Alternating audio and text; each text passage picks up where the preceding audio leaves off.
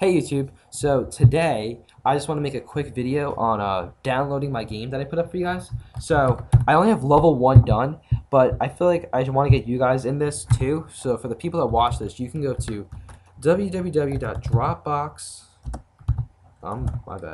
.com, and I made a login for YouTube. So here we go. The email that I used was Gumby301111. It's already here at gmail.com, and the password I used was YouTube30, and you just click login. Now I'll put the password and everything in the description, and I already have the files uploaded. Now you're gonna need to download all these. Now just 1 second. I just want to pull up my flash drive real fast to make sure you all have the same stuff as the flash drive. All right. Let's see. Space Invaders level 1. Now you have the setup file, good. You have the Space Invaders application, good. You have the autorun.inf, whatever the hell that is. Now, you guys don't have that folder, but you also have these three things, and that just actually just puts it in a folder. That's no big deal. It should run without that. You're just going to need to download these 5 folders, and if it doesn't work, tell me, because I actually didn't test it out, because I already installed it. So once it's installed on your computer, you don't need to reinstall it, obviously.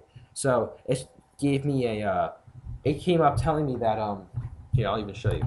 It tells me that it's already installed on your computer, so it should work. That means so setup. Let me watch. Run.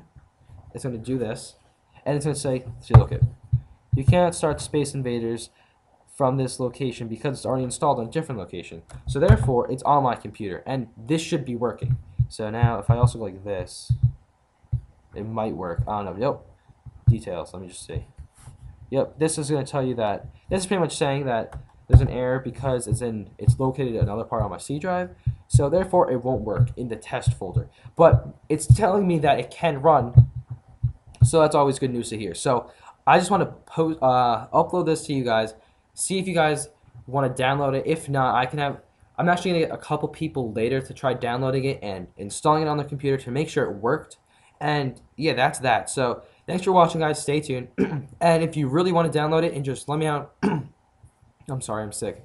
If you want to let me know what it's like, just if you download it and everything went through, just tell me how you thought it was and pretty much how you I'm sorry, I'm itchy, and how you thought the game is. If there's anything I can fix, also I'll just put everything else that you need to know about the game and everything in the description. So stay tuned, guys, and thanks for watching.